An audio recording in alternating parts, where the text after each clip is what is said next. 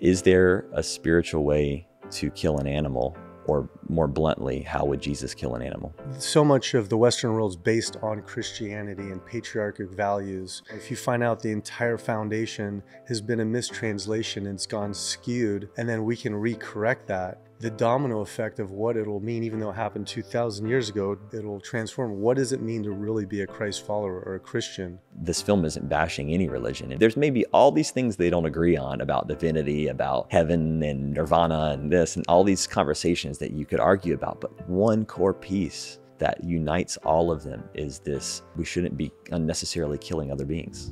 Today I sit down with Cameron Waters and Kip Andersen to discuss their new film, Christspiracy. What would Jesus do? Would he condone the slaughter and consumption of animals? I'm not religious, far from it. I mean, I have heard of Jesus Christ and God, of course, but that really is the extent of my knowledge. It's good to know your limitations, right? However, given that there are more than 3 billion Christians worldwide who follow the teachings, qualities, and spirit of Jesus Christ, I do think this is a very interesting question to ponder. In this conversation, we discuss groundbreaking discoveries related to religious texts, whether or not one can be Christian/spiritual and eat meat, and much more. Go into this episode knowing that this is just one perspective and one documentary. I would strongly encourage you to go away and ask more questions and discuss this with both religious and non-religious people before forming strong views. I'm not in a position to say, what about when such and such said this in a certain scripture? But I have reached out to Joel Salatin from Polyface Farms, who we speak about in this episode, and have invited him to come on the show with Cameron so we can hear different perspectives. So hopefully that takes place someday soon. Before we get into it, we recorded this conversation prior to the release of the documentary in theaters and online. For information on where you can watch Christspiracy, visit Christspiracy.com. Okay, let's do it. What would Jesus do? Kip, Cameron, thank you very much for doing this. Thanks for having us. Thank you. You guys from LA? I know you used to live here, but are you just here for the premiere or you live here? We're both born in Georgia. Okay. But I've traveled all around. I live in Mexico right now, but I was in San Francisco a long time. I've been all over the place, kind of like Cam. Yeah. I was born in Georgia, but then moved to LA 13 years ago, maybe 14 now. But since pandemic era, hopping around a lot, and we've just been filming and all over the place. So kind of in and out 5-6 months out of the year in LA. And so you're just here this week for the premiere? Is that the main reason? I am, yeah. Yeah. Yeah. In Mexico, be moving out here in a few months, so again. Okay. Well, I must admit, I missed the premiere because I was in Mexico. So that's my excuse. Transit back from Mexico. How was it, the premiere? Epic. Yeah, it was really, really good. It was like fully packed and everyone laughed, cried, all the emotions, super electric. And yeah, it was went really, really well. Did that feel like a bit of a milestone moment for you guys? I know that this film in particular was a while in the making. Yeah. I mean, we did UK just a week before, and the difference of the experience of doing the UK premiere versus the LA premiere for me personally was significant, because the UK, there were a lot of strangers. So it felt like, turning on in a certain way to kind of present the film to new people. Whereas in LA, half the audience were people that I kind of know or have particularly seen the journey over that long period of time. So it was a lot more emotional, kind of, I would almost say like ceremonial in a sense, More personal. Yeah. What's the reaction been like from people so far? Been awesome. It's a lot of it is not what I expected. I went in going thinking it was something. Everyone has a preconception of what it is, and then coming out like, wow, it's not what I thought. So much more, so different. And it was awesome. What is that kind of misconception, or how are people thinking about it before they watch it? And what's that change? It's called Christspiracy, which is, a title we've always been playing around with what should be called. And so that has a very, it's an intense name. And so people come in thinking, one, I think notions of whether it's debunking something, or is it going to bash Christianity, or it's just all Christian, the whole film's about Christian or about Jesus. And then, you've seen it. It's just so much more. It's not bashing anything. We go into Buddhism. We go into every single angle of the ethical pillar of what it is with our relationship to animals. And is there an ethical way to eat animals? And what are the sociological impacts, social justice impacts? And, we go across the board. So I think that's something that everyone's surprised of, the breadth and the full spectrum of what the film is. Something that really stood out to me, and I need to say from the outset here, I'm probably in the 15% of global population that would, I guess, describe myself as not a religious person. So I'll probably ask a lot of silly questions today. That's me too. That's me. And it will take me 2 or 3 passes going back through the film for everything to land. But I learned a lot. I have a lot of questions. I have a lot of questions that I'd like to speak to my friends about that are religious, which I think is pretty powerful, and probably one of the things that you wanted to do with the documentary was provoke questions afterwards. So some of these questions I'm hoping that we can go through today, but that thing that really landed for me, you focused a lot on the interpretation or misinterpretation, translation of various religious texts and what that might mean in terms of whether or not Jesus Christ was condoning and supportive of the killing and consumption of animal foods, or was he in fact for animal liberation? And I feel like that's the part of the documentary that will probably shock or grab hold of the audience's attention the most. Do you think so? Yeah, I believe so. I mean, that's the conversation generally gravitates towards that mostly. Yeah. I mean, it's from a historical perspective of just what's revealed in the film of, what started Christianity, and Jesus, the most, the most famous, or how do you say the most? Yeah, if you Google any list out there, most famous people in the world, Jesus is always at the top of the list. He's always number one. And then who he was and what he was really about and the movement he was part of has been covered up, and the true intentions and what they were all about and what he did 4 days before he got crucified has been covered up. And when you find out the whole story of what this movement and he was about, and how far did their compassion extend to, and their activism extend to, and it's a massive transforming what it means to be Christian and a Christ follower. If you look into this and you find that this is indeed true, it's a massive shift in the religion. That's sort of the reason how we even landed on the name, funny enough, is because when Kip and I teamed up, I come from the Christian background. I was obviously very focused on that side. But him coming from his background is shared in the film. We kind of covered different bases and went on this journey, but over time the film was called something else actually when we were working with our streamer. And then the more we went into the story and the more we put the film together, the more it naturally gravitated towards a through line with this Christ story, and hence why we landed on Christspiracy. So it's just, it definitely has a pull or a draw to it. So you said you're Christian. So what are Christians taught about Jesus Christ and the consumption of meat? Well, when I was growing up in church, a common phrase that we used to say, kind of a funny one, when we would go to meal after a church service would be, good food, good meat, good God, let's eat. It's kind of like a little laugh that everybody would get, but that does kind of sum it up. I was, you'll see in the film, I was a part of a Christian youth hunting club as a kid, going out to hunt wild animals. I was a part of a fishing club as well, went 40 miles offshore every year, catching fish. And then just in general, the church barbecue is just a staple. And within all of that, there's this notion, that kind of dominion notion, which is a word we discuss in the film, this idea that God's given us animals for us to eat as a part of our consumption. Depending on what day it is how much that element's focused on, but it's a general undercurrent, Right. But you use the word cover up, and I think you use that in the film as well. So if I'm hearing this correctly, what you're saying is that there has been intentional misinterpretations of religious texts?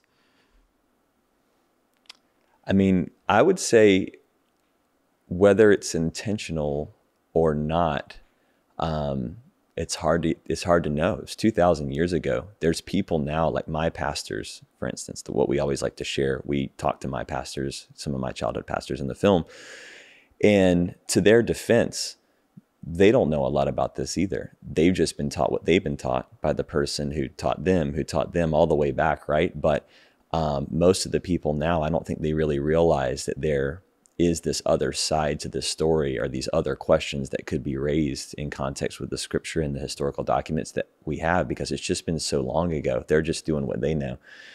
But I do think, many, many years ago, 2,000 years ago, there were, I probably think, some intentional decisions, especially around the canonization of the Bible, which, scriptures were included, certain groups that were there and how they were spoken about at the time. So we can get into some of that too. And whereas the previous films have worked on the conspiracy or the cover-up is very now. Like when I'm speaking to someone from Greenpeace or Sierra Club or American Diabetes Association, I know that they know that there's a link, and they're consciously doing it, and and so it's very present with Seaspiracy too, all those companies. But with this film, when we're talking to these pastors, they don't even know what they don't even know. They've never even been asked this question, but there absolutely was a cover-up. It just so happened to be 2,000 years ago, and it's a very deliberate cover-up back then of Jesus, giving a little bit of away, but Jesus of Nazareth, where it's really Jesus the Nazarene, and that has been continued for 2,000 years now today. That's covered up. It's where he's from. No, it's who he is. I mean, once you know who he is, then it just sparks a whole rabbit hole of discussion and exploration of what that means if he is a Nazarene rather than he's from some town named Nazareth. And that was deliberately covered. Why is that important? Because once you realize he's part of the Nazarene movement, then there's a lot of things that you can dive into that can be, I always like to, I don't want to go say some wrong. Yeah. Well, yeah, it's funny, before this, I was online on a 2-hour phone call with the Religion News Service going over an interview that we had specifically about this topic because it's so deep. And she was like, we did an interview a week ago about this, and she's just so focused, and she's now going down the rabbit hole of the Nazarenes and just, whoa, it goes so deep. There's all of this historical documentation about this movement that I myself, as a lifelong Christian, never heard about. I don't see anyone else speaking about it, but there's so much historical documentation there about this movement that had very particular intentions. And the reason why it's relevant is because it all centers around the temple at the time of Christ and the animal sacrificial system, which again, I think as Christians, we don't really know the scale of what was actually happening in the temple. We think that there was just a cute lamb, sacrificed over, it's this beautiful scene, and it's celebratory, and it's this, it becomes a meal, and it's this, but it's much different than that, which we cover in the film. And so I think the historical picture of what was actually happening there brings to light something that's very, very relevant in terms of the ethical treatment of animals argument. What was it that prompted you to question all of this? As a Christian, why did you not just accept that story and that information that was putting forward? Why did you want to explore it more deeply? Right. There were little seeds that were planted all through my life since I was a kid, just certain questions. I was deeply involved with, Bible study and Sunday school and all those things. But without getting into those little seeds, the big turning point was when I was a late teenager. I started doing the Daniel fast, which is a kind of Protestant Christian-based nutritional plan that became popular, where you refrain from animal products for a period of time, like a fast. And it's paired with scripture and all of these things because there was a biblical prophet named Daniel who was a slave in Babylon. And rather than eating all the slave food, which was meat and this and that, he said, I don't want that. I refrain from that. I just want pulses, seed-bearing plants in water. That's it. And it was a threat for him to do that. And they were trying to say, no, you can't do that. And he said, well, just give me 10 days, test me on this diet and see how I fare against the rest of the slaves in the kingdom. And he tested stronger, healthier, and wiser than all the other slaves. And so that's in the scripture. And there was a popular thing called the Daniel plan, which I started doing with my family. And somewhere in the process of doing that, something kind of awakened in me, a certain connection, the way that I felt. And it started raising a lot of early questions that then I'm like, well, if this is in the scripture, is there anywhere else in the scripture that talks about this? Because, man, I love meat. It was kind of, in a way, uncomfortable for me because I worked at the time I was working at a barbecue restaurant. But once those first questions raised, it sent me down a path of really, beginning to asking, well, what would Jesus do about this, and more specifically, rather than just the diet aspect, I started to become aware of my food choices in general and the impacts they make ethically. So that's a pretty common kind of catchphrase, right? What would Jesus do? Yeah. That's kind of something that Christians live by. Oh yeah, I got it on my wrist right here. Right. WWJD. It's a bracelet and the whole phrase. Yeah. Right. Which gets to really the heart or one of the stories through the documentary. What was Jesus's position on the killing and consumption of animal foods? Right. You just mentioned there you were on, was it a 2-hour call? Really challenges someone that's Christian, right? When they're confronted with this information. What was her response to that? Well, because she's a journalist, she can't say too much. We actually had a call with her the other week and we were pressing her to ask her what her opinion was, right? That was her. We were asking her what her opinion was. She's like, well, I can't really give my opinion because I'm a journalist. But you can tell she's a journalist that deals with a lot of people in a movement, a current movement, which is called the deconstructionist movement, which is all around the world. There are people that still want to have faith of some kind, Christian faith, Judeo-Christian faith, but they're struggling with how it applies today and the inconsistencies and contradictions in certain scriptures and this and that. And so they deconstruct, that's where it comes from, their faith down to the rawest materials or rawest points and then rebuild it from there. So she interviews a lot of those kinds of people. And I can tell she probably herself through that process is going through her own process. And I could feel she wants to know, so she was really obsessing over this Nazarene movement and all the historical documentation and how do we know this is true? How do we know that? What is this? What is that? So, yeah, I can see it putting people into an uncomfortable position, right? You kind of either have to read into it and perhaps eventually accept it and then change your actions, or write it off as vegan propaganda, which is probably something I'm sure that you've dealt with before with other documentaries. Yeah, it's nice when she's in a good example. When she's open, she really genuinely wants to know the truth. She doesn't have a block. She's just like, I want to get down to it. And then the more you go into it, it's like, wow, this is amazing. And it just is such a strong case for what we're revealing in the film. And that's what's with Cowspiracy, what the hell, Seaspiracy. When someone's trying to debunk it, they'll just look at the things that are debunking it. But if they're genuinely interested in seeing what the truth is, the more they go down that with an open mind and an open exploration, like, wow, the deeper you go into this, the more this is very, very legitimate.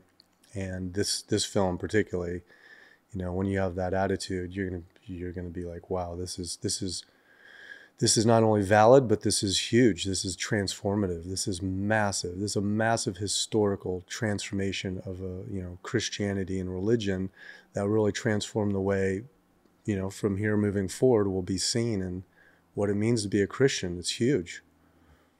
Let's just go back and double click on Jesus of Nazareth a little bit more, just so I get my head around it. Yeah. So the reason that was significant was, rather than being from Nazareth,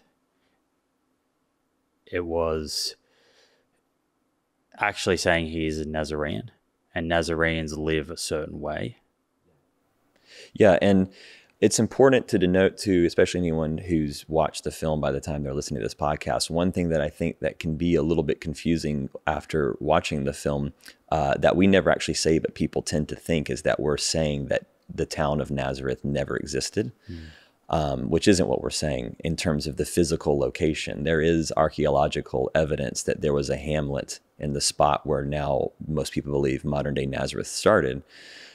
But the point isn't whether the actual physical town existed. It's what does that name mean, and how did the Nazarenes become to be associated with that town of Nazareth? Because we have no historical record of that name until 200 years after the death of Christ. It's not in any maps, any historical records. It's not mentioned at all by the top historian of the time, Josephus. It's not in the Old Testament, the Talmud. It's never mentioned until 200 years after his death, which one assumption could be, okay, well, maybe that town was, in the cover-up sense, could there have been an invention of some kind to link the Nazarenes to a location rather than focusing on who they were as a people and what they were about? Oh, the one thing that unites Nazarenes is they're from Nazareth. Boom. It's kind of like when someone says, American, they're an American, and it kind of creates a, stereotype or something. But the more important thing is, even if the town was called Nazareth, then it just wasn't written in historical record. Why was it called Nazareth? It was called Nazareth because of the Nazarenes that lived there. That was more of the reason. Is it was a movement and a people that were disassociating with the popular culture of the time, which was heavily centered around this temple animal sacrificial system as the root and the crux of their religious faith and practice. And what was the significance of the word thieves and the translation of that word? Well, and it's wild, we're coming up on it now, Palm Sunday, which is the beginning of Holy Week. It said that at the time of Christ 2,000 years ago, just before his death, and a lot of Christians don't even know this, I didn't know this growing up, how significant this event was to the death of Christ and the trial, the manhunt, because it was literally 4 days, depending on who you're talking to. There's a few, give or take a day, but somewhere around 4 days before the death of Christ, this event happened, this significant event, when he went into the temple in Jerusalem, which is the center and the place of worship.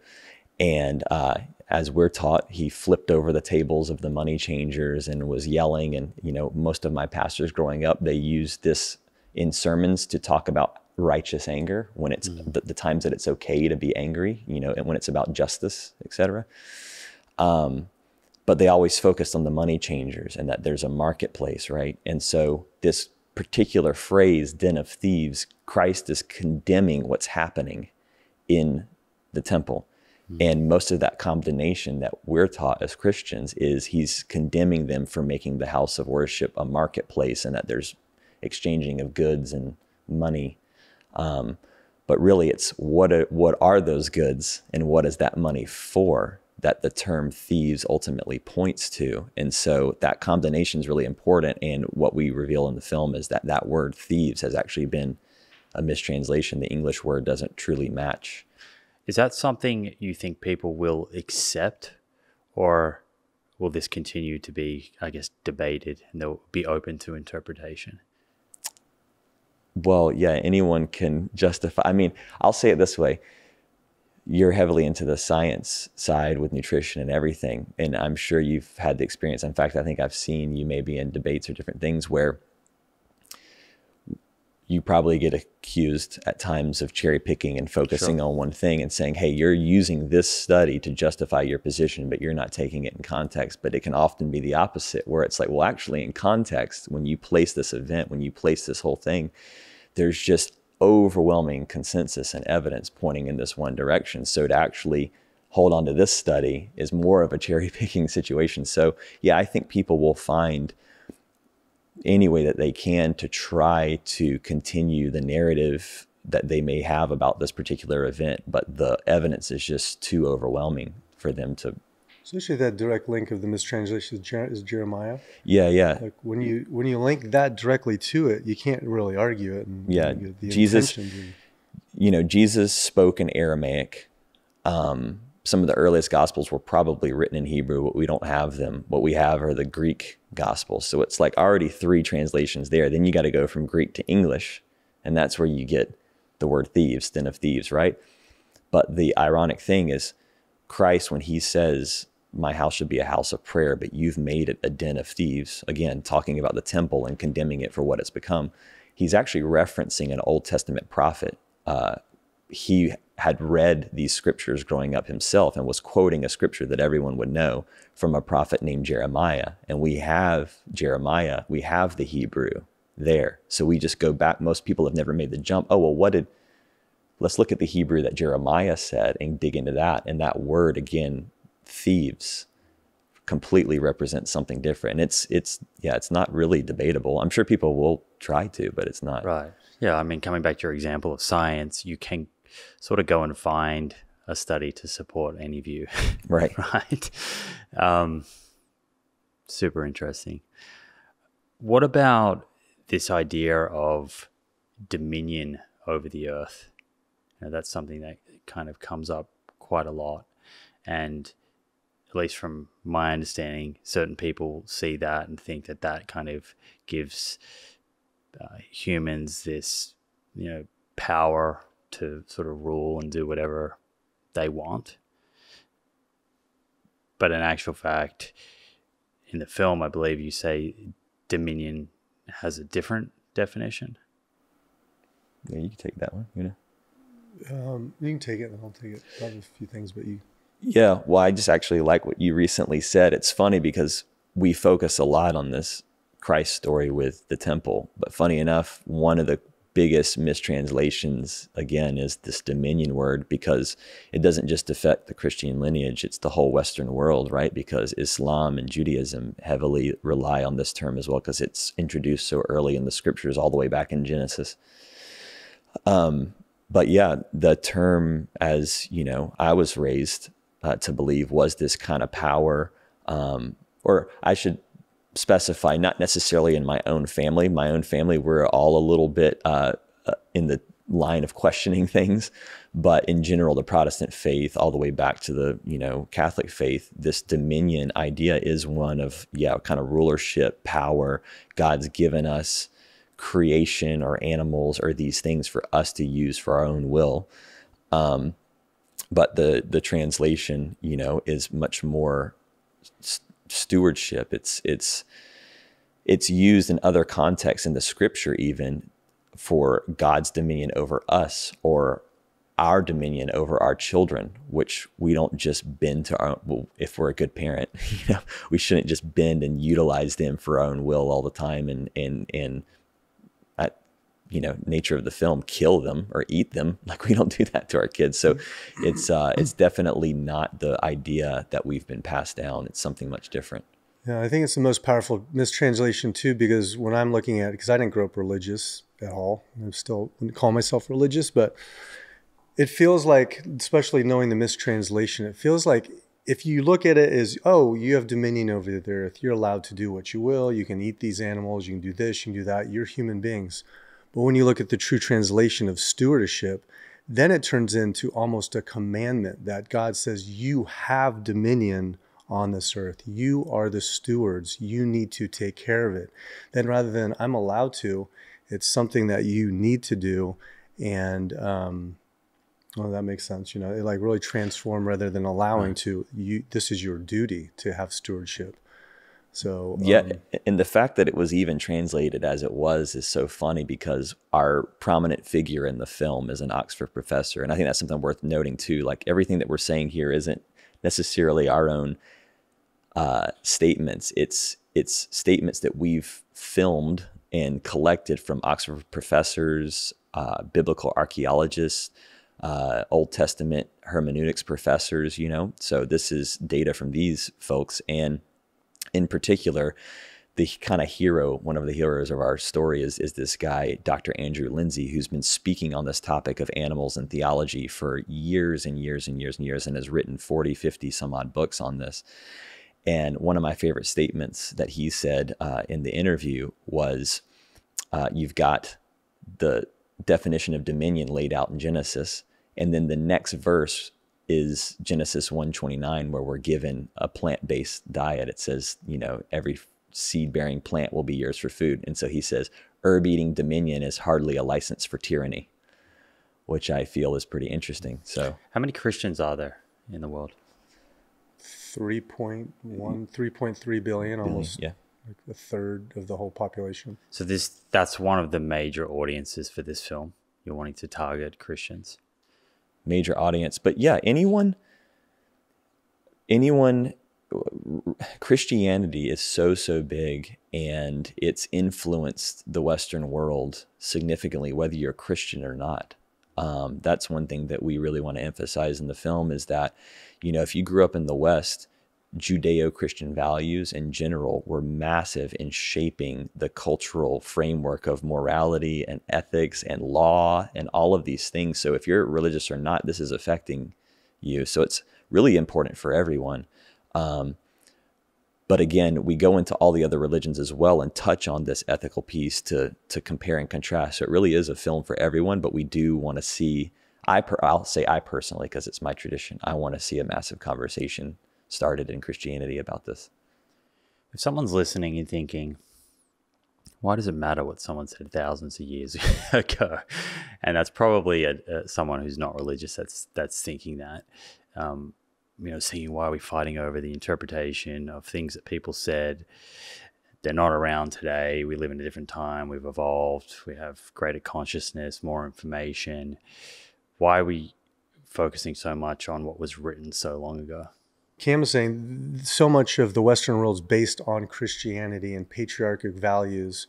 And if you find out the entire foundation has been a mistranslation and it's gone skewed, and then we can recorrect that, the domino effect of what it'll mean, even though it happened 2,000 years ago, the domino effect of correcting that, getting the glitch out of what happened, is going to be the most transformative domino effect there is. So it'll transform. What does it mean to really be a Christ follower or a Christian? And what does that mean today? Because as Andrew Lindsay says, look where it got us today. Look where we're at now. Huh. So even though it happened a long time ago, if you're Christian or not Christian, once we fix this glitch, then it's a very, very powerful thing that will transform our future. Right. Because ultimately Christians want to follow Jesus Christ. Right. So if provided with the right information, they might make different choices. Exactly. The glitch. Clarify that a little more for me. I was going to say that recently. Why was there a glitch? What was the incentives? Was there ties between religion and animal agriculture that many years ago? Well, yeah. How did this come about? Well, the thing, putting in context, 2,000 years ago, this Temple of Jerusalem was not only a place of worship, so it's like the Vatican, it's also a place of all the commerce, not just some of the commerce. It was in Jerusalem, basically in the middle of a desert. It's not like they were selling all these vegetables and fruits and cars and bicycles and things. It was, the entire commerce was based on killing animals, sacrificing animals for money. So it's just a mass slaughterhouse. So now you have basically like Wall Street. You have the Vatican, and then you also have a governmental structure there, which is, so now you have the White House, or a whole government building, all packed in one single framework of a temple. And so it's so powerful that not only, when he was shutting this down, he knew what he was getting himself into, that it was really shutting down the entire fabric of the system that was controlling everything at that time. And so the glitch being, what was the intention and what was really happening at that time, and what did he do that they still talk about today, the money changers, the den of thieves.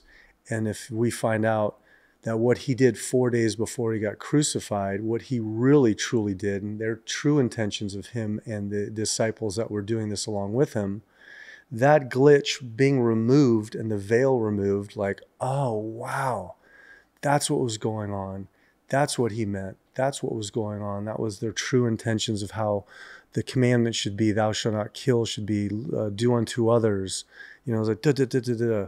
And so removing that glitch of the mistranslation and the veil will just to get clarity of... Will this be new information to most Christians, or is this information that people are likely to have come across, but because of some type of implicit bias, they choose to ignore it?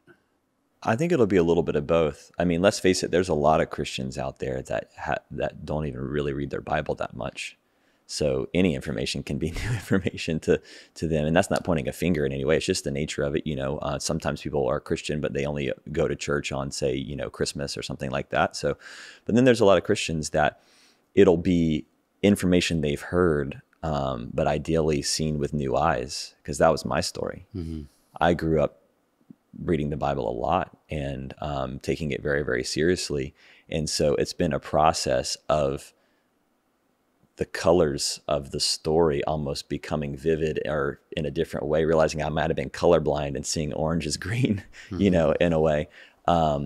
And therefore, just completely, when you, it's one of those things that when you see it, you can't unsee it, like the images you can look at and it looks like a scattered mosaic, but then you unfocus your eyes and you can see a face in it or whatever. And then after that, it's almost like you can't unsee that face. That's what it's like for me. That's what it's been like for me, is that once you see the thread in the Bible, and then let alone the historical documentation around that, you just can't unsee it. It's too powerful. Every little piece of the puzzle fits together in a way. And the big challenge is you can only talk about one piece of the puzzle at a time. And so the real challenge is to get people to listen long enough to How hear. do you show the big picture? Yeah. How has this changed your relationship with the church? Well, years ago, I was, for many years, I was a gospel musician. It was my full, devotion, but it was also my career.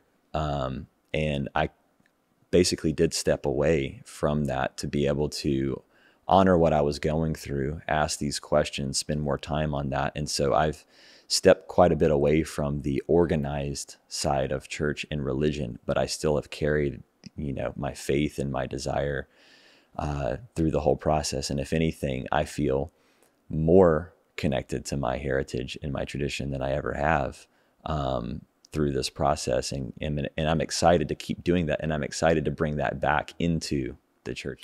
Why do you feel more connected? Is that because the interpretation that you've sort of unearthed is a more beautiful one? Yeah, it's more beautiful.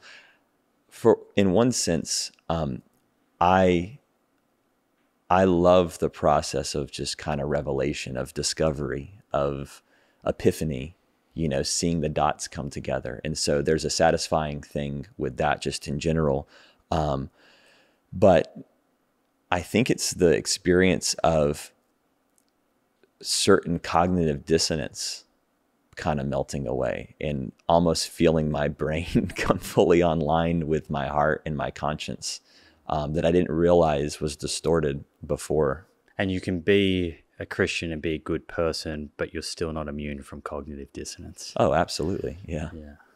For sure. What do you think the strongest rebuttals will be, at least to this Christian part of the story?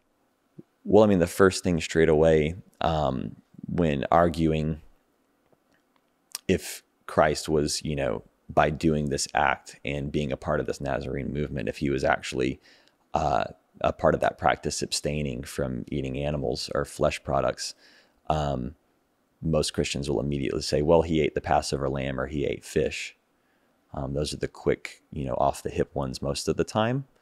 There's other ones too, but again, there's all kinds of translation issues, conversations that can be had around all of that. That goes so deep that, again, once you see it, you can't unsee it, which we can get into, but I just don't know if your audience, the level of interest to go that deep into scripture and everything. I mean, for example, one is people will say, Jesus ate Passover lamb, but it never says that in the scripture anywhere. Jesus ate what? The Passover lamb. So every year in Jewish tradition, they sacrifice lambs for the Passover. It's celebrating their exit out of Egypt, the story of Moses when they leave Egypt from their slavery under Pharaoh. But it never says that in the scripture anywhere that Jesus ate Passover. It says that he told his disciples to prepare Passover, but then they enter the Last Supper. And what's on the table at the Last Supper? We all know, bread and wine, the Eucharist, So Why are there religious holidays like that and Thanksgiving where there is sacrifice of millions of animals? Really good question. Well, breaking out of the breaking out of the scriptural and going a little bit more historical for a moment, through research done in really popular materials such as Guns, Germs, and Steel, Jared Diamond, I think the book Sapiens went really deeply into this as well. There's overwhelming evidence that the earliest tribal humans, when they started domesticating animals, that was its own glitch or its own split in the system where now they're domesticating these animals, vulnerable animals, namely. They're not domesticating, lions and cheetahs and these kind of things. They're domesticating the most vulnerable sheep and goats, etc. And when that started to happen, from that moment, we're creating a surplus of populations, overextension of resources, all of these elements that kind of led these tribes to then have to go outside of their territory to get more resources, to get more people, to get more cattle, which is, we talk about in the film, the word capital literally it means head of cattle, because your worth is determined by the heads of cattle you have. So these tribes had to go get the resources from other tribes, and that was the beginning of war. The tools that were used to domesticate the animals and for the agriculture were then used and bent to and for hunting, for war. And then from the war, you get women and children that are left over, and they become slaves. So slavery, all these pieces of the system that are devastating and oppressive, etc., are kind of linked to this moment we domesticated animals, which is another piece, again, historically, that we talk about. So, yeah. What was your original question right there? Well, I'll say one thing. It's like why we killing or why are we eating animals for Thanksgiving, Easter, and Christmas? Yeah. We're living in a patriarchal, sacrificial, ceremonial system. So when we have these big events for so long, okay, what else can we do? And the patriarch, well, we'll kill and sacrifice this animal to make it even more so of a ceremony. And, if you think of a matriarchal ceremony, it would not be going and finding some very helpless animal or like docile animal and rip it and kill it and then have a ceremony around it. That's very patriarchal ceremony. So it's continued on till today. And I feel that's a big part of why we're doing that. And even in general, that's the whole thing with what was happening in the temple at Jesus' time. This was like a Hellenistic, more, Greco-Roman tradition that had infiltrated that system at the time. And, it's all, a lot of it too is seasonal fertility type things, this kind of idea, belief that these rituals bring, abundance or provision in some way with the gods and everything. And again, what I was getting to with that whole lineage or line of thinking is that there was some point where we don't know, the chicken or the egg kind of thing, is it which came first? But at some point, this religious idea and this idea of killing animals became merged, probably partly because of the guilt, because, before this system, in more indigenous tribal communities, they see animals as totems, as, these characters and these traits and these beings to be honored and sacred. But then they had to start eating them and killing them and domesticating them. So they kind of have to shift to this other type of ceremonial, sacred act to be able to do it in a way that feels, I guess, more humane. So they can kind of live with themselves. Right. Right. Do you think it's possible to be Christian and eat meat or animal foods and not be a hypocrite with everything that you've learned? For me personally, yeah. Or I don't think it's possible, is what I'm saying. Yeah, for me personally. I think to clarify too, is that once if you don't know this, like the pastors in the film, they're not being hypocritical because it's just not a question they've never even been asked. But once you go down that path and then you really are open and you see, wow, this is the truth, then if you continue to do it, I feel it's hypocritical to call yourself a Christ follower knowing what you now know. But it's once you go down that road, This episode is proudly brought to you by Inside Tracker. Track your blood biomarkers, understand your biological age, and receive personalized lifestyle tips backed by evidence to optimize your health.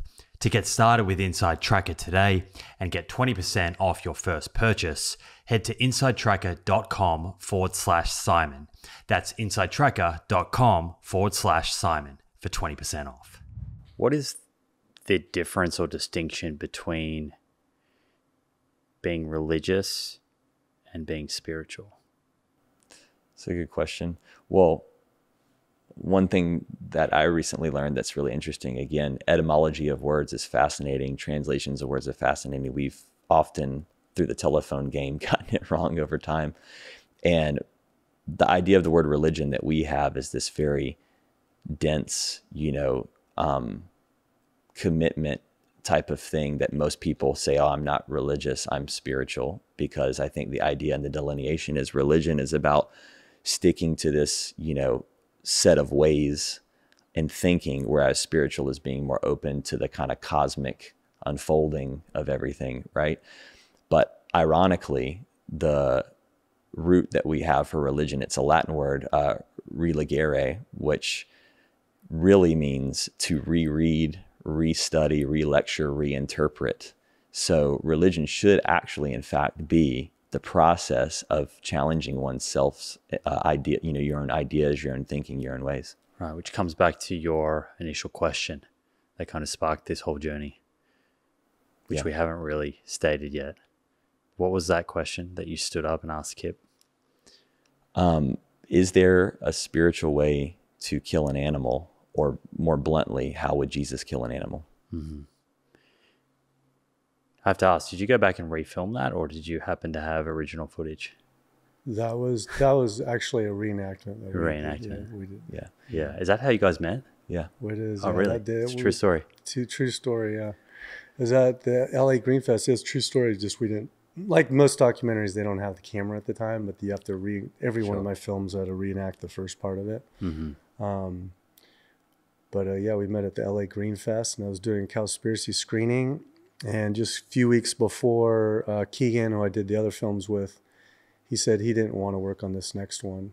And so I was like, all right, somehow, I'm going to meet that and again, too, I think you get this, but just to clear it up, because it's already starting, there's the whole, these guys are paid actors, and it's this whole thing. Mm-hmm. They're trying to yada, yada, yada.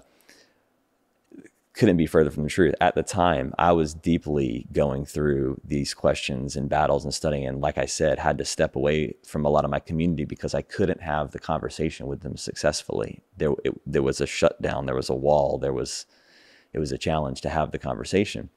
However, when I was at the festival, it's important that I was at the festival working because I had left my career as a musician, and I was doing odd jobs helping my friends with different product sales and things that they were doing. And I had a friend who had a chocolate company. So I was working this festival, living out of your van, living out of my van at the time, trying to figure out what I was going to do with all this. Happened to be at the festival, which funny enough wasn't a very good festival. And I was like kind of ready to leave, but my friend said, hey, take a pass. And, when you're off your shift, go walk around and check it out. I was like, I don't really know that I want to, but I saw some friends, followed my friends, wound up seeing his screening and knowing, hey, I could talk to that guy about this. I bet I could talk to him because I knew of his films, Christspiracy, so the rest is history. And did you know it was a documentary at that stage, or you had to go down the path of actually researching it and then you were like, hang on, we have enough here to make something? No, an interesting, like moving all the way back to Christspiracy. Christspiracy was supposed to be the three pillars. What's the environmental impact, the health impact, and the ethical impact of raising and killing 80 billion land animals and trillions of fish. And for me, that's the ethical side is what I'm most connected to, why I went vegan. And I think it's the most interesting too. So the first edit of Christspiracy was all three of those. But as we were doing test screenings, we realized people are like, you're trying to cram way too much. And at that time, it was 60% of the environment. And it was like, oh man, we have to make 3 films. Mm-hmm. And then it had to be the ethics one at the end. So the whole notion and how that was going to look and it was something I was really excited for because it was the one I was more interested than the other two. But how exactly it was going to unfold, I don't know. I used to go to, all the vegan festivals, and you always see there's the one booth that has Jesus was a vegetarian. And I'm like, I don't want to go there, talk to the person, not knowing there was something in there. But it was a long time coming where definitely a lot of some of the framework, you can see the imprint of the other films. But then to meeting Cam and then having, it was really divine interaction. It's incredible that for us to collaborate at that perfect timing, then it to blossom into what it was today. It was just really special. So yes, there was some inclination of what it was going to be, but we took such a wild ride over 5 years, just one reveal after another, not only in the Christian thread, but all the other things you see in the film. We didn't know we were going to go to India and be in car chases and do cow mafia, go to Gadamai animal sacrifice temple, and then all these incredible people we worked in. So this film, more than all the other ones, had a more organic unfolding, way more than the other ones. The other three, I kind of play a character, Allie kind of plays a character. We know going into it. This one really was just like, more discovery. Wow. Yeah, and I I feel so blessed that it happened because at the time I was thinking I would just maybe try to write a book or something about this, which would be probably me sitting behind a computer, going through scriptures and giving the arguments on both sides and all of that. And that was a process that was already starting. But much harder to get people to see that big picture. Exactly. So, yeah. Mm-hmm. You mentioned cow mafia there. How has the animal agriculture kind of industry responded? I think what you're shining a light on is probably something that they would want to shut down. And how's the animal agriculture industry feel will take this film or in general or the other films? This film, taking a look at religious texts and, trying to shine a light on what a more accurate interpretation of those texts would be. Yeah, I feel they're so intertwined. We go in the film, especially living in the U.S., as Cam said, the Christian barbecue, and just when you go in the Midwest, the animal agriculture industry and Christianity are just, it's one, I don't know the percentage, but God, it'd probably be 95% are Christian. As we show in the film, Tyson Foods, like the biggest, meat and animal product production company, is as Christian. They 100% profess Christian values. They have a whole priest system. Is that coincidental or that's design? I feel, especially even more so now we have a little breathing room of like looking at everything and getting these good questions, is that I feel it's a balance. It's so, lack of a better word, evil or just morally challenging to raise and kill, and especially if you're in the same room or looking at the animal in the eye and slitting the animal, this beautiful being that wants to live, that you have to balance it with this very strong religious and going to church and praying all the time, because it's almost, I don't want to say guilt, but it's just, it has to be balanced in some way. So I feel that's a big part of it. Because when you go into the animal agriculture industry or what's happening, it's a rough one. I'm going to say too many bad words, but that makes sense. Say something else, Cam. Yeah, no, it's I was just going to say, the ties are there. We talk about in the film, there was a guy, a really sweet pastor that was making a video a couple years back. All this was happening while we were making the movie too, which is just so wild to see the percolation of just this topic coming to a head. We can feel the energy of the time being now. And this particular pastor on the Southern Baptist Convention's ethics division of their website, which is my church background. I grew up in the Southern Baptist kind of church.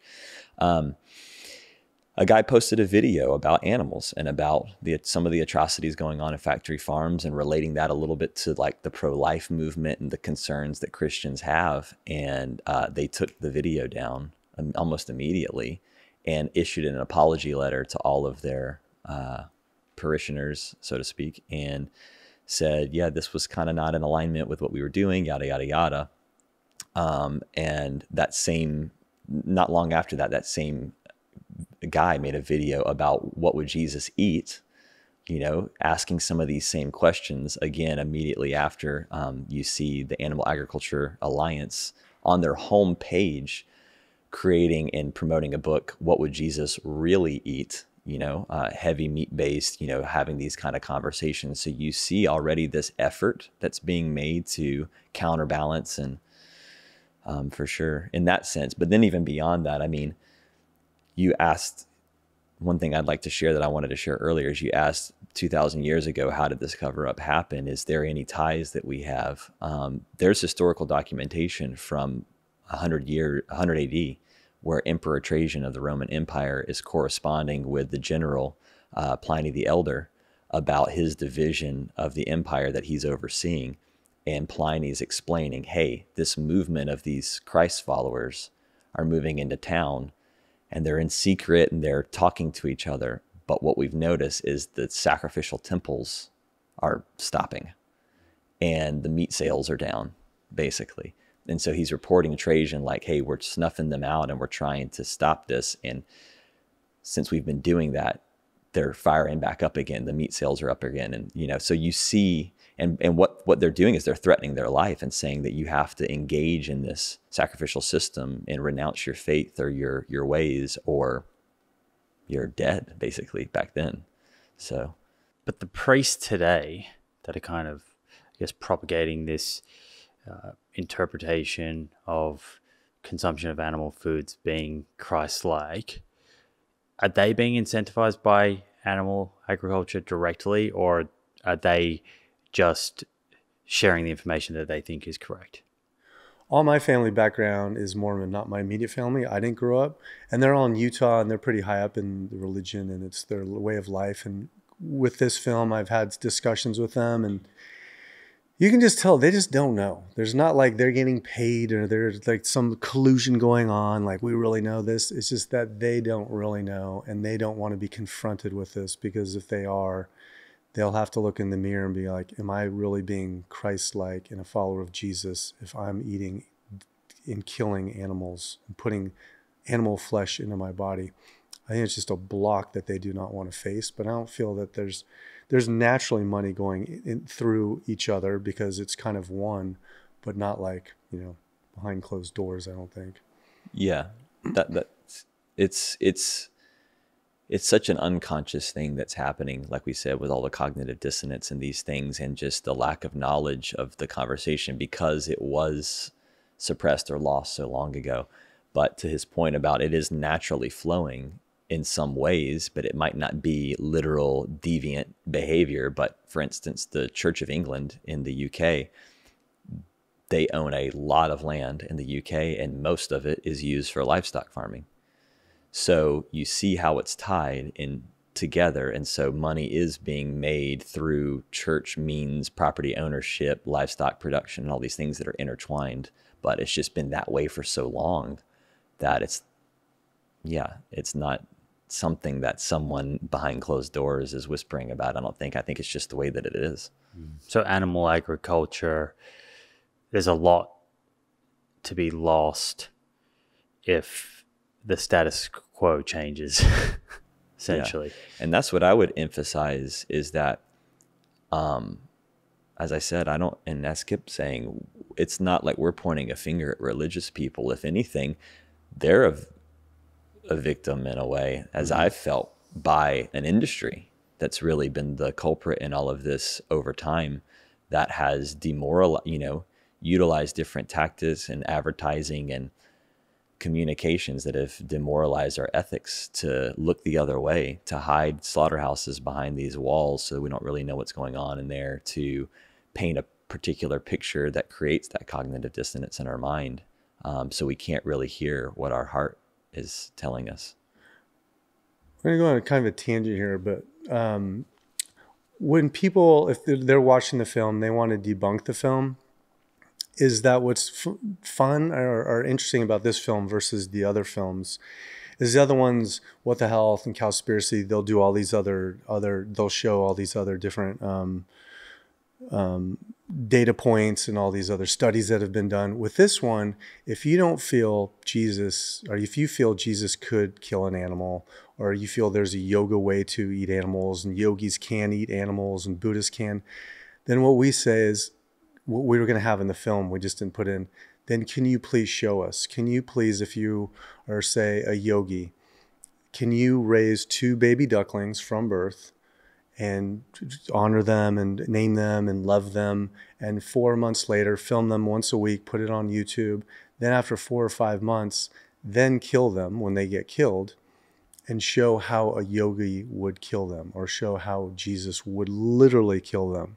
And then that's where the argument kind of just falls apart, because then it's not about scripture and it's not about facts, and this is about literally you show us how to do it. Because at the end of the day, we have asked a lot of people who are our friends, who they'll say, oh, I can do it. And then let's see, because when it comes down to it, especially when they raise that animal and they love it, just being a human being and just loving, it's going to be very difficult to show the Jesus way to take someone's life. It's just, I don't feel it's possible. We haven't found anyone who's been able to do it.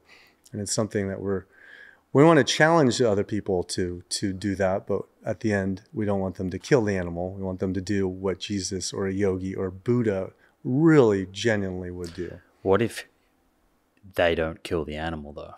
So I think there is certainly a bit of a spiritual movement that's into regenerative ag, and I think would argue here that they're buying meat from farms that are giving back to the ecosystem and the environment, and the animal lives a good life and is killed in the most humane way possible. Is it possible to be spiritual and eat meat if it's being sourced like that? Well, I don't feel it is possible. What's interesting is the regenerative happy farms, they grow up this beautiful life. They're loved by people who take care of them. The animals grow up in trust and love and connection.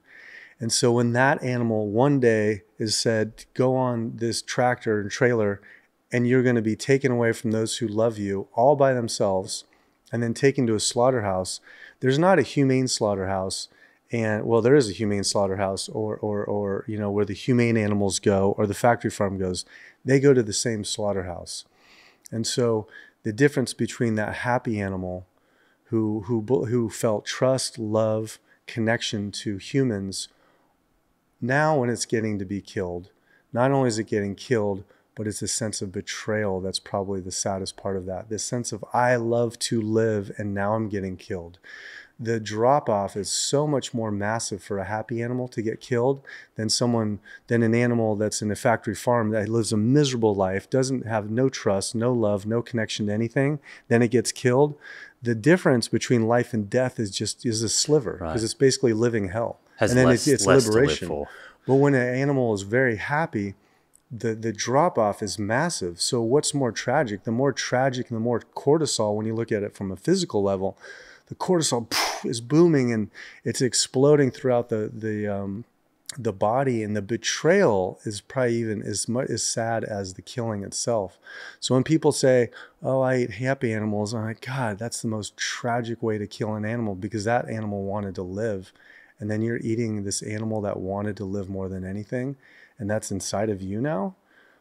So it's very tragic. And then on a environmental side, the regenerative, that's already been debunked, that the animal isn't getting, back in the days when the bison, the theory that the animal goes back into the earth, the blood goes back into the earth, everything goes back into the earth and then recycles. It's not just the poop and the pee, it's the blood. And so the animal dies there, and all the animals are eating it and recycling. They're taking these animals out of the farm, and then the documentary ends, the biggest little farm or common ground. They show everything except the part where it should be the most biggest focus, where the animal gets pulled off, taken away, and the blood isn't put back into the earth. The animal's killed tragically. And so these documentaries, they only show, a partial part of the whole story, and they're leaving out the most imperative from an environmental, scientific side, and from an ethical side of what we're doing to them. Yeah, it's the really, again, on the side of the sadness and the betrayal of a happy farm, it's also quite twisted. It's the Hansel and Gretel story. It's these animals that are fed so well and treated like the little kids in Hansel and Gretel, only to then be popped in the oven, with this tragic twist at the end. Which we had in the movie for a bit. We had a Hansel and Gretel. Yogi described that. And it's one of the most bizarre, powerful nursery stories that we know. And it is because of that, because we're pretending that we love them and really want to kill them. It's so twisted. I think one of the shots, if I got it correctly, was shot at a meditation place here on Rose. Yeah. Yeah. Yeah. Thought I recognized that. Totally. What do you guys think Yeah. about Peter Singer's kind of philosophy? What you were just saying then about an animal that has been raised regeneratively, presumably has more to live for, right?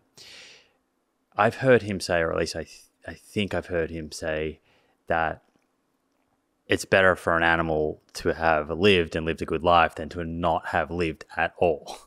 Have you heard him say that? Yeah, and that's when you go to Joel Salatin's farm, the pig that lives this happy life, and he pats, what a beautiful happy life. Pigs live for 15 years. They're getting killed at 6 months. These animals are not living happy lives. They're getting killed at the equivalent of a puppy, the equivalent of a two-year-old toddler. So it's like, oh, look at this 2-year-old toddler. What a beautiful life you lived. It's better than not living one at all. It's just such a twisted rationale that it's so bizarre. That is it better that this 2-year-old baby lived 2 years of a happy life than you killed it in the context of humanity and the earth? So you think it would be better not to breed those animals into existence in the first place? Not especially when, maybe if it's, again, and still no, but these pigs and these cows, they're getting killed at months. They're equivalent of a puppy. So I guess ask yourself, is it better to you get a puppy at 4 weeks old and then you're going to kill this puppy at 6 months? Is it better that than to have just not bred this puppy at all? Like to have this fun 4 months of being a puppy? Yeah. And forgetting too about the insemination process and the breeding itself and the suffering and things that go into that side to create that life for 6 months. There's just so much there that's maybe not being considered. Like, okay, well, maybe that short life of that pig or that cow or whatever, it's got this quote unquote beautiful life that's short, but what about the animal who over and over and over again are being inseminated and potentially that's their whole purpose, is just that process? That's probably not the best life for that being who's bringing that being into existence. Yeah, and regenerative farm, that's a whole nother thing that's like, I don't want to do a Cowspiracy 2 at all, but if someone could just do one on specifically regenerative, it is so ridiculous because these animals that live on the farms, it's where are the males, like the male cows, they're so much of these the males are killed at birth for anything in dairy. And again, they're taking the bodies when they're killing them, rather than putting back into the soil, they're taking them out. All the land use that is needed, all the water that's needed, only 15% come out of excrement. It's so inefficient. And all the wildlife. I mean, biodiversity. The biodiversity that's lost. I mean, I went personally, what he's talking about with the pigs, Joel Salatin's farm. I mean, he's like the farming hero, and I got to see it with my own eyes, how much pasture is being created there. And not only that, literally him saying hawks and eagles need to be reduced because they're taking away the chicken population that's being used. And it's like the amount of wildlife that either naturally has to go because of those land, or they physically, But the counterpoint that I often hear to that is, yeah, but to grow all of these plants, you have to kill, thousands, millions of small rodents and insects. Yeah, and the film was, we really wanted to include that in the film. One, you only need, this is like Cowspiracy, you only need a 16th amount of land if everyone's vegan, 1/16. So when you're going to Joel Salatin's, I'm from Virginia too. it's all forest. It's all beautiful forest. He just clear cutted just acres and acres and acres and acres of wildlife and birds and wrote everything. It's just decimated. But if it reverted back to say, okay, let's make this a sanctuary, not raise any more animals, you could reduce that by about 1/16 and grow all the organic food. You could put a little fence around it, and the rest of all the hundreds of acres revert rewild. It's not as romantic though, the story of stop eating meat and you can regenerate the environment versus, hey, you know those foods that you love? You can keep eating those and be a part of regeneration. Yeah. Well, and the funny part too about that argument of croplands killing a lot of animals as well from an ethical standpoint, you know, just soy, for instance, as we know, 80% of it's fed to livestock anyways. So you're killing, if you're eating animals, you're killing a lot more of those animals that you're concerned about in croplands. But even still, there's so many funny layers to the argument. There's no data that I've seen and that people have discussed. There's no data to show that cropland in general doesn't have any more net deaths than just natural land, because there's predator-prey situations happening in wild land. You know, some might even argue that certain croplands have less net deaths than if that land was just wild, based off of the cycles of life and what's actually happening there. So there's so many funny nuances to that argument that you can go down. Yeah, and we're going to have, when this film comes out, maybe by the time we're going to start having debates and conversations, and particularly the regenerative one. When these other films came out, people who'd come out against them, whether it's What the Health or Cowspiracy, they would speak up and write articles, and we challenged them to a debate, and then they would say no when it came down to it. They would say all the way, yes, we'll talk and we'll do an open, unedited debate, and then at the very end they wouldn't, particularly What the Health. So with this film, though, we're going to open it up again on every one of these angles. Regenerative being a particular one, because it is ridiculous. It is ridiculous that this conversation is even being, like, that's how bad it is. It's a whole diversion of going, but that one, whether it's ethical or whether it's regenerating the soil or it's whatever, it's a complete, talk about a glitch. Alan Savory debate George Monbiot. Did you see that? When was that? No. It was recently. It was like a Oxford University debate. I had George on afterwards. So how was it? We've kind of quite comprehensively covered some of the holes in the regenerative agriculture. Who won? Was it an open debate? It was an open debate. I'm not sure they declared a winner. I think it was pretty unanimous that George was the only one interested in actual science. So they actually didn't really get that far into the debate because Alan sort of turned up and wanted to debate a different proposition. So it was interesting anyway, worth listening to. And the episode that I did with George. How did you convince Joel to be a part of Joel Salatin to be a part of the documentary? Did he know what you were filming? Has he seen the film? I bet by now he saw it, because we showed, actually, speaking of like common ground, someone from that team saw the film, and pretty sure he shared it with him. Probably by the time, anyway, he'll watch it soon enough if he hasn't. But with that, we, like the other films, we're reaching out, we're exploring what regenerative farming is about. Is this the way to raise and kill animals? Is this the way to do it, to feed everyone? And so when we're reaching out, I'm not reaching out with my name, especially nowadays, but we have a line producer and we talk about the film that we're working on. And so we say we're interested in finding out what you're doing, and on all respects. So we're open with that. And then when we were going to film that in Virginia, kind of for a funny thing, we were right there that day. I bought a wig, a mustache, and I was going to change my voice because Cowspiracy was still fresh. It was only a few years after. Here's this guy again, Cowspiracy, what the hell, Seaspiracy. Yeah. So and we thought it was more for funny. And then it's good we didn't. Right when we got there, I'm like, we can't do this. So Cam ended up going. I stayed in the car, and he had an earpiece in, and we were trying to work on asking questions to Joel. It was still, at that point, he and I worked together on everything, but we had a camera crew in case this happened. And so the camera crew was able to come in with me. And then I actually had Kip online, you know, just with an iPod earphone, just so he could hear in case there was anything he wanted to add from what he was hearing. But then when we got on the farm, we lost reception. And so I just did the whole thing on my own. But yeah. So were you ever afraid of being caught out?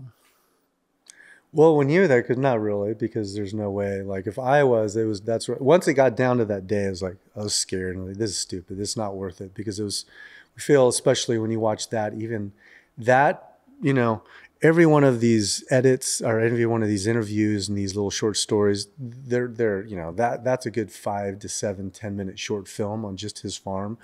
The more you go into that farm, the more twisted McDonald's bizarre, you know, because he has this weird thing of loving these animals, but then he's calling, where he kills the chickens, you know, the Wheel of Fortune. And it's just these disconnect and bizarre things that are happening. But and just, yeah, I mean, for me on that day, you know, we really are genuinely trying to see if there's a way, if there's something that he's doing there. And coming fresh off of my background, like I said, hunter, fisherman, barbecue, you know, I feel in some ways admittedly comfortable with a being like Joel, like on a farm like that, because he's a Southern guy doing his thing, home, you know, close to the land, small, you know, family values, probably a little bit anti-government, you know, these things that I can relate to a lot. And so I'm seeing what he's doing, and I'm like, man, you know, in ways I have respect for the entrepreneurial nature and what he's trying to do. However, there's the genuine experience of what I'm seeing and what's being shared that's definitely lighting up all of these contradictions and, again, cognitive dissonance and what's really happening. For instance, you know, this whole idea that these are the happy animals. And then when I ask, oh, well, where are the pigs and the cows killed? Oh, they're killed at the slaughterhouse down the road, you know? How much of this boils down to incentives, though? Because I have to think he's like genuinely proud of the way he's going about it in comparison to factory farming. Right. Right. And you were talking before about like rewilding. And if you did that, there'd be much greater biodiversity. You're talking about all the land that he's cleared. But would he be paid to rewild to improve biodiversity? And if not, is he not therefore just doing the best that he can with his land? Yeah, if he was incentivized to do that and pay it, I feel, like most people, deep down, he does love his animals. He does love everything. And he even mentioned at the very last part of our interview, he says, you know, you can't kill too many animals every day because it's really hard on you. It's like, and then just kind of, you know, it's almost there. He knows that. And at the deep down, I feel he would love to turn his beautiful property into a sanctuary. If he could have the same amount of money and his lifestyle and have it just turn into a sanctuary, it's just, I feel that's his true, you know, it actualize him of who he is. But there's no incentivizing. It's very difficult to have a sanctuary, as our friends know. And just the, you know, the out of balance public funding for animal agriculture versus plant agriculture. You know, it's 60, I think in America here, it's 64%, some odd around there, public funding for animal ag and 0.04% for plant agriculture. So the government funding is just out of control. And I had an experience of that recently when we went to Texas and interviewed some ranchers there and everything, and saw firsthand just what the subsidy process looks like when a farmer can just go once a week or every other week and go cash out their check to go do. I mean, it's so easy to do, and there's so much of it, especially in Texas, you know, because they're constantly losing animals to disease and drought and this and that, and they can stay in business because they just go down to the local government office and get their subsidy check.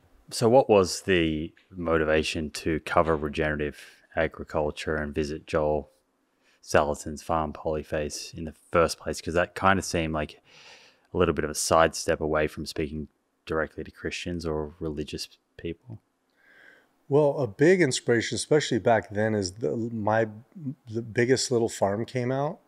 You know, that documentary that was huge, and just another one when it made me upset because I'm watching that and I'm waiting for just as a filmmaker, it would be so interesting to go in to see this family that loves their animals and their little farm and have to kill one of their animals, just even a filmmaker, whether I'm vegan or not, love animals. And then they just don't go there. And then it's just this beautiful, happy little farm. And this is what everybody should do, let alone the obvious facts of how much land they had to clear and all the wildlife they had to clear and the coyotes that they're, having to kill.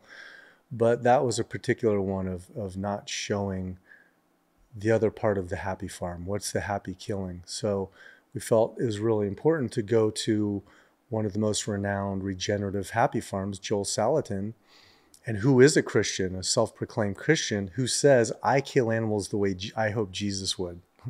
So you might have missed that the first time watching it, but he literally says that, which ties perfectly into our film. And that's how he feels Jesus would do it. So it really, really ties in exactly of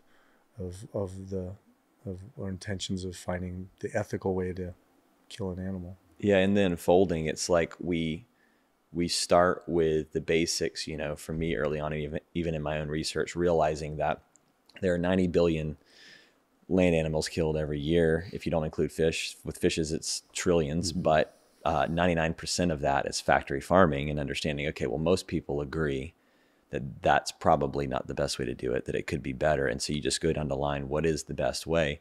And so, we looked at kosher, we looked at halal, we looked at all of these different practices, indigenous and everything. And then it led to this point of, okay, well, yeah, this style of farming, maybe it's not that hardcore farming that most people don't agree with, but let's look at this farming that a lot of people are agreeing with and see what that looks like.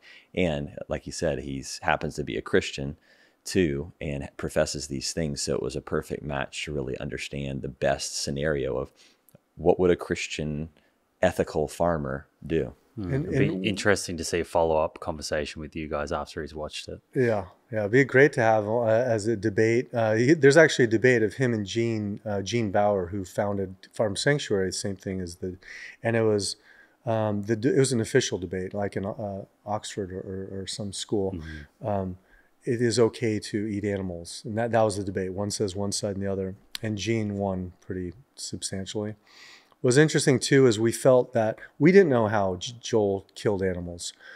It was a little more hardcore than we thought. But what's interesting about the whole notion of ethically killing an animal, even if he would have done a prayer before killing each one, at least for me, when I see someone, and there's some on YouTube who are doing this, that they're praying over the animal or they're doing some ceremony, the more they're doing that, the more twisted it becomes, because it is like the Hansel and Gretel. Imagine the witch, blessing and praying for them.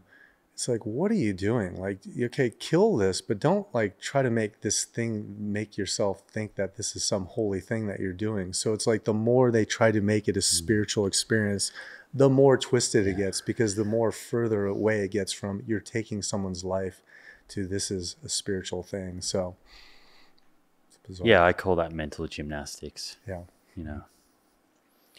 We took that line out, huh? Mental. Or does she still say it? I can't remember. And Melanie Joy, Yeah. Her interview is a lot longer and is really good, like she always does. But we had a whole part about mental gymnastics, because that is literally, and that is what, when you remove the mental gymnastics, the clarity that comes, and why the Einsteins and the Leonardo da Vinci's and the Teslas, why there's this link between all these most powerful, influential people throughout time and not eating animals. I really feel it is when you remove that gymnastics, these blockages that who you really are and the divinity of being a human being, when you remove that, you really tap into something that's way greater than yourself. But when you don't, the gymnastics is it's just trying to rationalize, and it's a right, because it feels uncomfortable to not be aligned in your actions and values, right? So you have to come up with some type of story that creates some alignment. Yeah. And that's what's fun is with this film more than the other one is when people are trying to debunk it, then we just, hey, let's see you do it.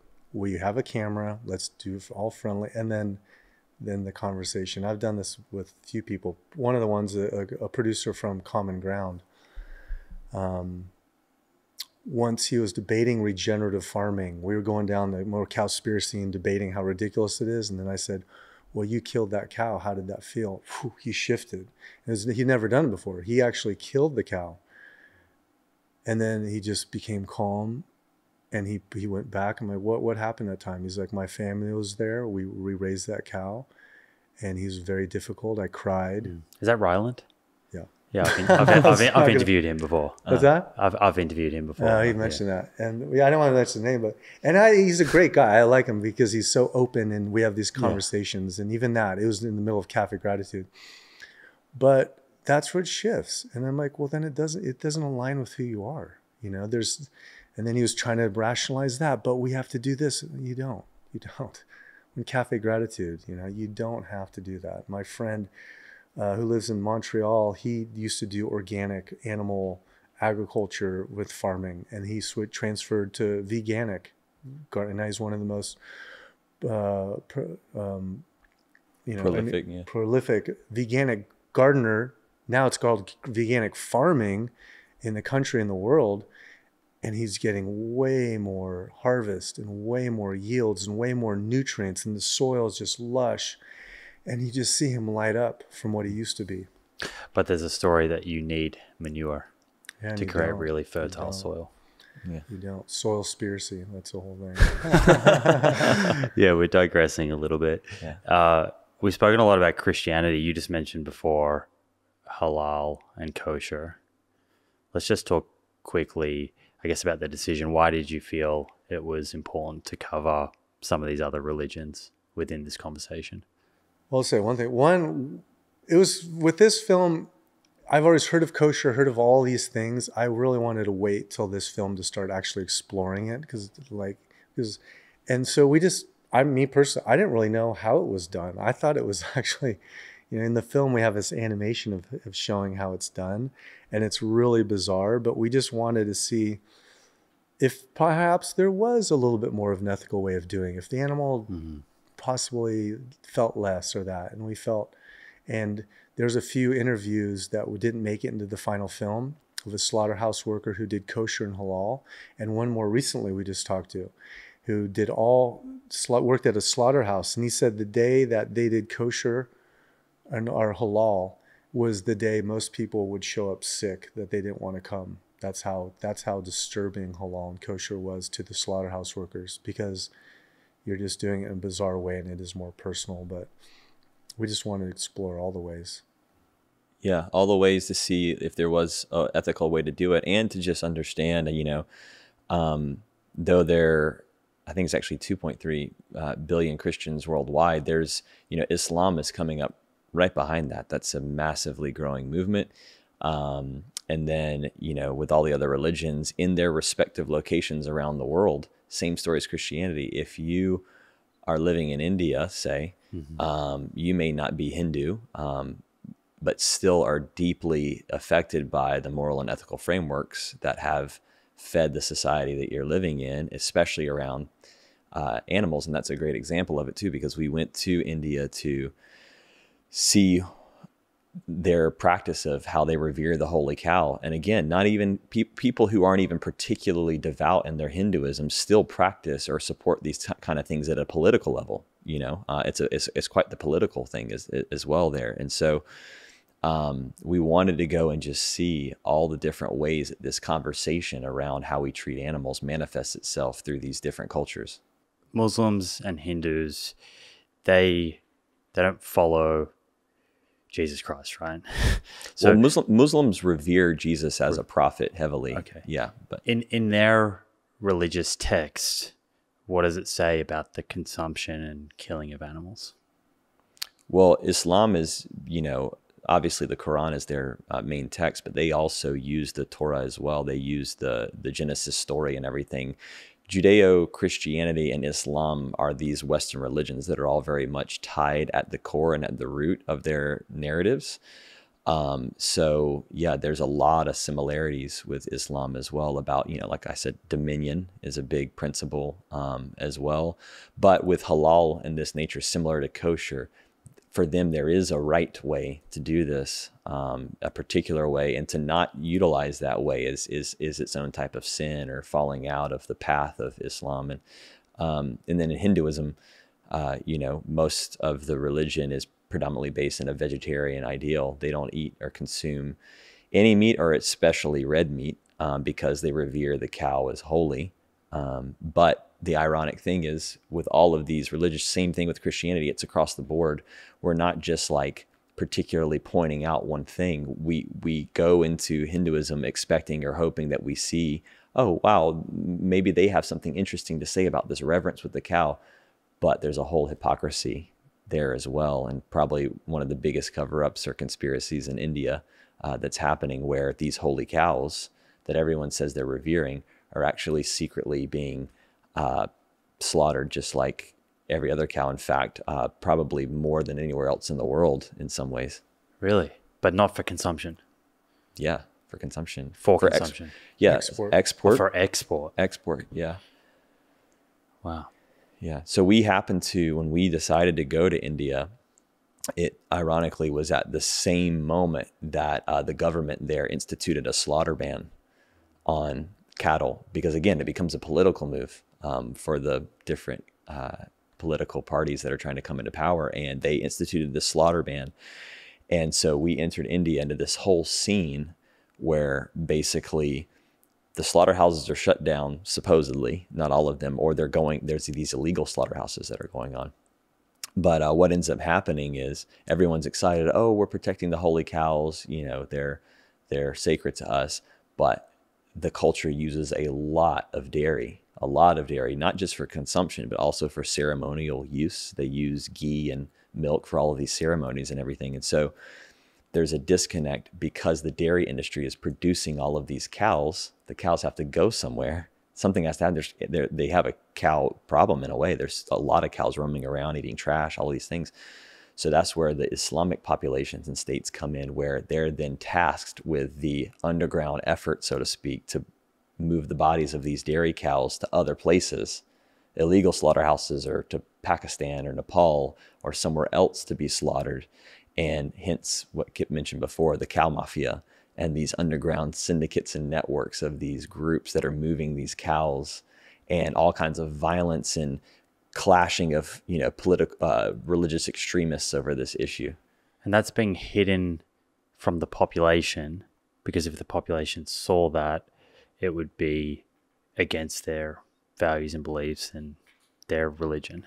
Yeah, and it's full on, again, it's just same thing as any other thing we explore. There's just a lot of cognitive dissonance. We asked the dairy farmer on the spot. We went undercover into one of the dairy farms there, and we asked him about the process of what he's doing with the cows and the milking and everything. And then we say, well, when the mother, the holy cow, it's the female that they revere, when the mother is done with her milking, when she's given all of that time, then what happens to her? Because supposedly they live their full lives. And they say, oh, well, then she dies naturally.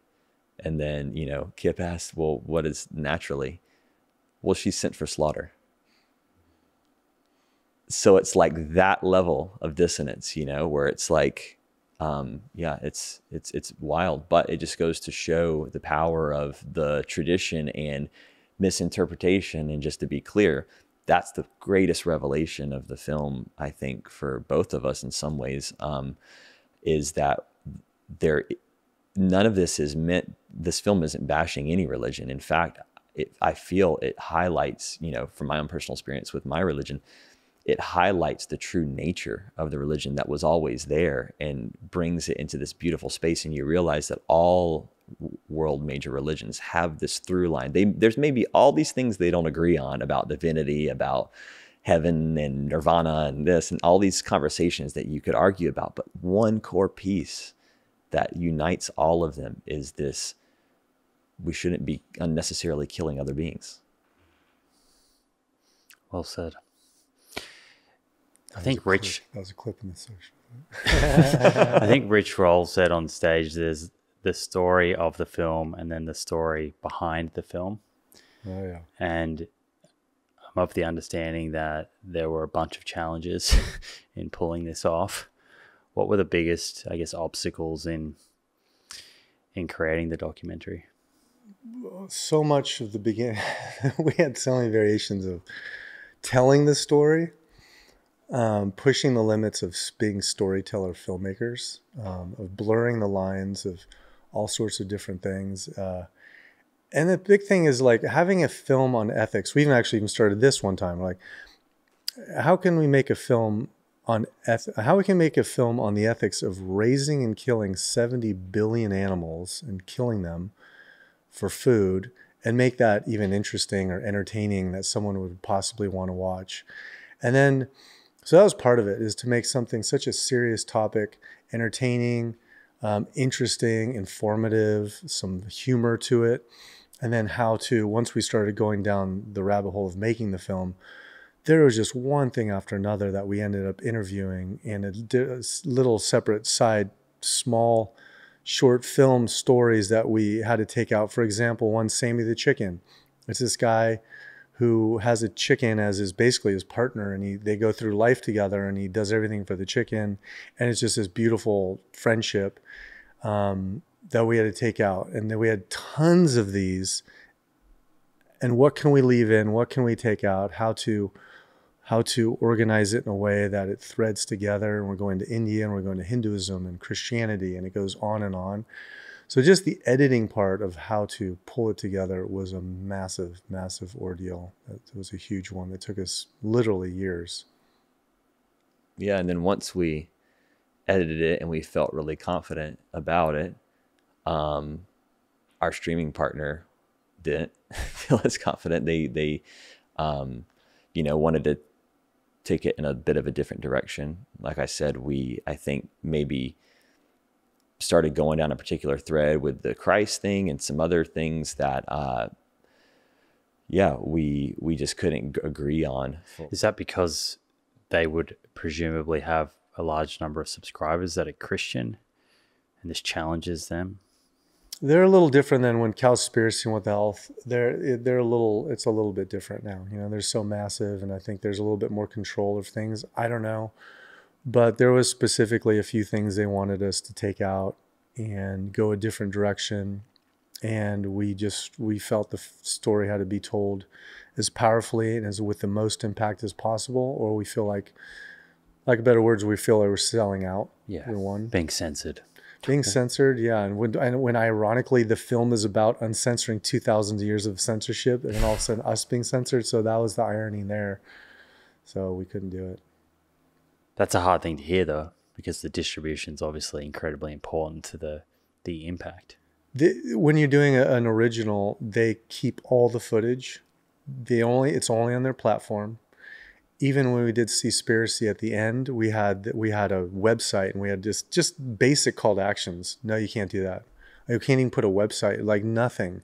So people watch, say, Seaspiracy, and that film was massive. It was #1 across the world. Everybody knows about it for about 4 or 5 months, and then just boom, drops off. Not really, a full call to action where we can release other footage. We can have it on YouTube. Everyone who's in Thailand, who a big part of, the Thailand was a big part of that film. Probably no one's seen it in Thailand. They don't have Netflix, hardly anyone there. When we go to India filming this film, we're like, wow, this would be on Netflix. Everyone's like, where's this going to be? This is the biggest cover up in India that cows get killed. Netflix. No one watches Netflix here. So, and as we were doing that, we were realizing as big as we feel Netflix is, there's a way wider reach if we're able to put this on our own platform, YouTube, Google Play, have it a pay it forward model. So even if you don't have money, you're able to watch.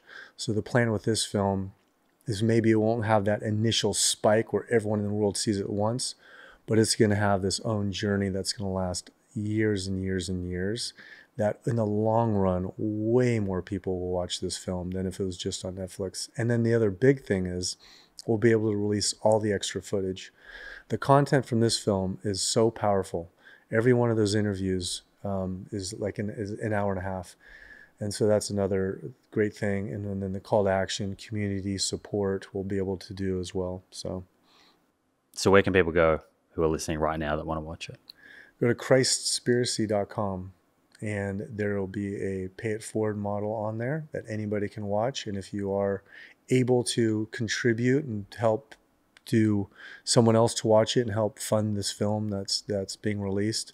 It'll be on Christspiracy.com, as well as extra footage, extra content, and a bunch of support, along with the goal is by then, when people are listening to this, it'll be on Amazon Prime, YouTube, ideally everywhere, but Christspiracy.com for sure.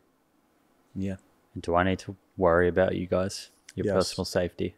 Yes, you need to protect us at all times. Well, I think at the beginning you kind of insinuated that, or at least a few people encouraged you to perhaps not look into this.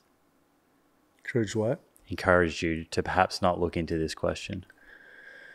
Yeah, I mean, it's one of those, with all the films, they're pretty daring. It's just, we feel protected. We feel protected by the animals and by the mission of what we're just promoting compassion and uncovering the truth and the beautiful nature of what these religions at the core are. When you watch the film, people are always surprised because it's like, oh, you're not really bashing anything. So at the end of the day, I feel, if anything, the other films kind of bash some stuff, you know, things that, and this film really just reveals the beauty of the essence of what these religions are about. So at the end of the day, I think that's the takeaway. Well, thank you guys. I commend you on the grit and determination working on this. Was it 5 years, did you say? It was about 5 years of filming, but that whole ordeal where we realized we were stepping away from the platform, it's been a couple of years of just figuring out what to do to be able to make sure as many people as possible can see this with the least amount of restrictions. And that process has been very, very challenging. It's been a whole other separate film, basically, we could have made if we would have captured everything about just figuring out how to get to this point. But yeah, anyone who's listening right now too, we're just coming out of theaters, and you know, this theater release has been its own ordeal. It's just doing something independently definitely does take a lot of extra blood, sweat, and tears. We're learning, but it's all worth it, because in the end, I think the long game is better. Yeah. Well, as I said at the start, I'm not a religious person, but I found it super interesting. So I encourage everyone to go and check it out. Thank you so much. I appreciate Thank you. it. There you have it, friends. I hope you enjoyed this episode. If you did and want to stay up to date with future episodes, be sure to hit that subscribe button on YouTube and follow on Apple or Spotify. Finally, thank you for showing up and the effort that you're making to take control of your health. I look forward to hanging out with you again in the next episode.